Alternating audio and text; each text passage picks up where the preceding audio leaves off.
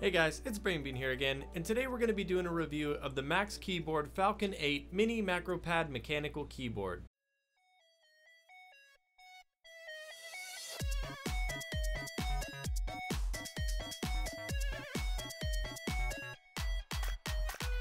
So let's start by talking about why you would even need one of these Macropads. It's a pretty fair question, especially if you're unfamiliar with the concept of a little macropad like this.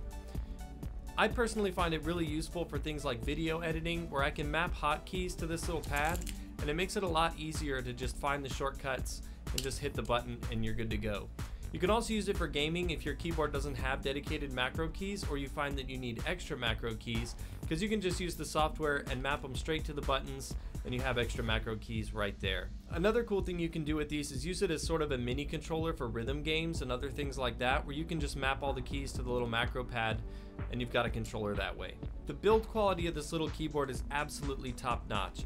From the aluminum plate to the Cherry MX or Gateron switches, everything in this keyboard is absolutely top quality. Now the Falcon-8 comes with pretty much the standard set of things you would expect when you order a mechanical keyboard. You get the included detachable USB cable. It comes with a set of O-rings for all of the keys, as well as a set of rubber feet that you can attach to the bottom of the pad if you want to use them. Another thing that I really like is they don't include an instruction manual, but there's a little sticker at the top of the box that directs you to their YouTube channel with a step-by-step setup video, which I think is a really nice touch, because I think a lot of people are a lot more apt to watch a video that's made by the company rather than just read the instruction manual. And I think it's really nice to see when a company puts in the time and effort to make a well-edited instruction guide versus just a little piece of paper. Now the Falcon-8 comes in one of two ways. You can get it pre-assembled, or you can get it in a DIY kit that you can put together yourself. Now it's a pretty good option if you're somebody that wants to get into building their own keyboards and is looking for an easy project. Either way, whichever option you go for, you have the ability to customize every aspect of this little keypad, from the color of the aluminum plate to which style of Cherry MX or Gateron switches you want inside. You also have the option of choosing the color of keycaps as well as the color of LED illumination inside the keyboard.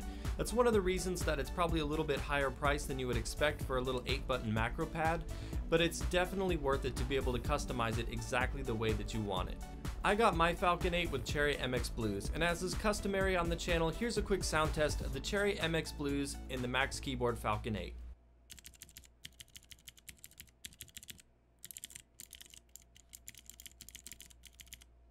Overall, I think the Falcon-8 is a really great addition to any PC setup. It does command a bit of a premium price, but when you take into account that you get to customize every aspect of this little keypad, you know that you're definitely getting a quality product that'll be exactly the way that you want it.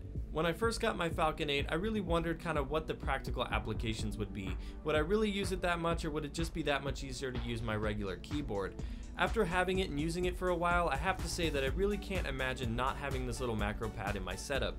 It's just way too convenient for people that do multimedia stuff like video editing, photos, music, anything like that. It just really makes your life that much easier. For gaming, it gives you the extra option of having more macro keys that you can position anywhere around the desk to make you that much quicker in game. Well, that's it for this video, guys. Give it a like if you enjoyed it to show your support, and be sure to subscribe to the channel so you don't miss out on more videos like this one in the future. If you'd like to support the channel even more, you can see my Amazon affiliate link located down in the description below. And as always, thanks so much for watching, and I'll see you guys next time.